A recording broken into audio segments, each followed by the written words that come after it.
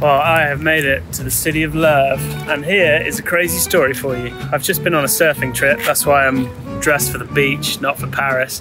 And National Geographic called me and they said, you need to cut your surfing trip short and come to Paris to interview President Macron for the One Planet Polar Summit. So here I am in the city of love, not to get engaged, but instead to talk with the president and leading scientists about icebergs and very lovely cold places. Turns out you can't go and meet a president in your flip-flops, so it's time to get changed. Now I've got to remember to tie a tie. Send help. Okay, tie complete. Got dolphins on it, very on brand, National Geographic. Okay, I think we're ready. Let's do this. Well, here we go. I'm here at the Natural History Museum in Paris for the One Planet Polar Summit. And I'm glad to not be wearing flip-flops anymore. Yeah, excited. As a wildlife filmmaker, I'm always looking for new ways to make a positive impact. So to speak with President Macron was a real honour and an exciting opportunity, especially as he is vocal about finding global solutions to the climate crisis. Monsieur le Président, my name is Bertie Gregory. I'm a wildlife filmmaker with National Geographic. I'm very good, thanks. I'd just like to start by showing you a quick video. A very special group of Antarctic killer whales that use teamwork to create waves to wash seals off the ice.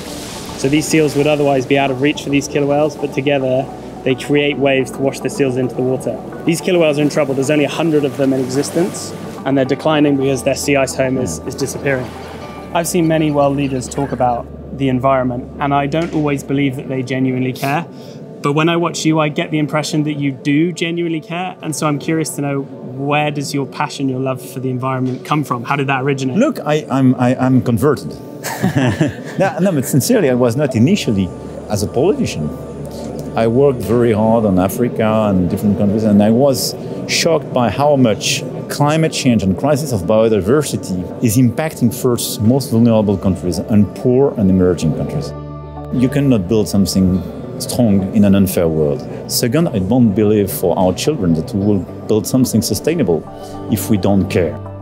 Human dignity is number one, but humanity cannot survive without biodiversity and a sustainable climate. And for me, this is core for political strategy. I expected this spot right here to be full of ice, not just icebergs, but sea ice. This whole area frozen. And it's not. This year's different. You've been very good at positioning France as a world leader in the conversation with the climate crisis and protecting polar regions. We're having a discussion, but we're much more interested in the doing. So I'm curious to know, how do you envision France's role in protecting these polar regions and fighting the climate crisis? What we want to do is to fight for cryosphere, glaciers, poles, and so on. So the first way to do it is to protect our own place. 100% of our glaciers are already protected, but just 60% have the high level of protection. So we will go from 60% to 100%. Second, we built this coalition precisely to engage a lot of countries to work with us on research. We have to launch a big research program to push countries to make action. I decided to invest 1 billion on our polar strategy for Arctic and Antarctic. So here are a few examples of the very clear commitments: research, protection, and so on. Sea ice has been steadily disappearing over the last decade. You might think this place looks cold, but Antarctica is one of the fastest warming regions on Earth. This issue is bigger than France. It requires a huge amount of global cooperation. How are you going to bring all these countries together? I think the main message was to say cryosphere is already at risk, and this is a big issue for all of us. Tomorrow it will be your problem as well. So this is a scientific discussion, scientific cooperation, and this is where it's important to work beyond the craziness of this time with all the different big powers. Now, the critical point, and where we will have to put pressure, is about conservation and preservation.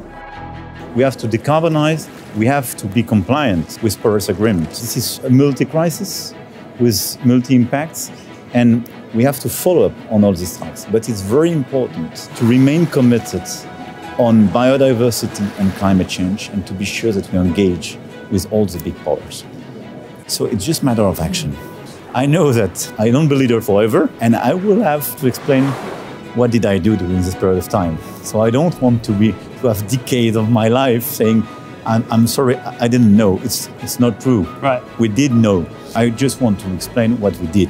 Cool. Well, thank you very much for your time. Thank you so much. By the way, I'm a big fan. Cool. Thanks very much.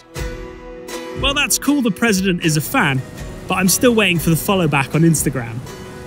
But seriously, talking to him furthered my insight into the climate crisis from a policy level, and it's motivated me to carry these learnings back into the field and continue documenting the changes in our most remote places.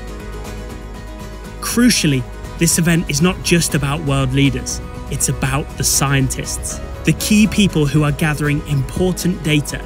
They are the ones who are pushing us forwards and finding innovative solutions for the planet. What happens in Antarctica doesn't stay in Antarctica. We estimate that there is the potential of instability that could be a tipping point and with no return.